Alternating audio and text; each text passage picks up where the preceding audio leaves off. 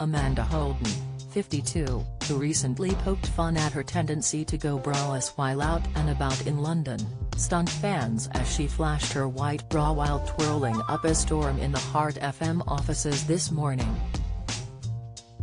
The wardrobe malfunction left some of the Britain's Got Talent judges' Instagram followers questioning if it was really her in the outfit flaunting clip. One fan quipped, "No way is that a real video, you're wearing a bra.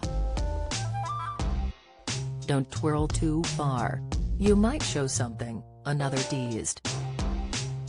In the video, Amanda showed off her tiny waist in a cropped cream jumper from Pretty Lavish, which she paired with a glamorous white rice skirt and matching boots.